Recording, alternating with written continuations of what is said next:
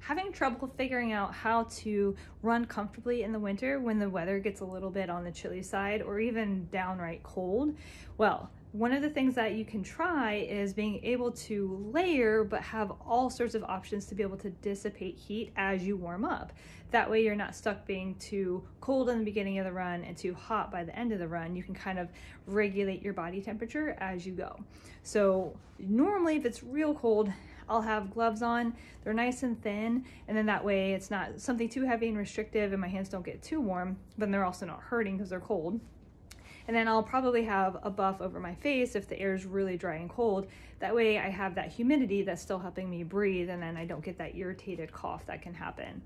Now, as you start to warm up, if I have a vest on, it's super easy for me to just kind of unzip a little bit, unzip, and now I can start to dissipate heat a little bit easier.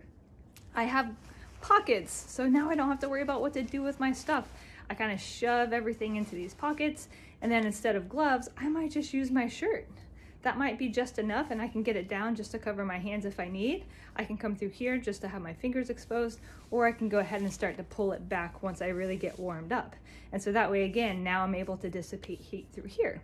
The other thing that I do is that instead of wearing a hat, I'll usually wear something that covers my ears, but then I have the top of my head exposed, so that way I can still dissipate heat from the top of my head. So my ears aren't like horrible and aching, and I'm able to, again, as I run, just kind of get this to loosen up.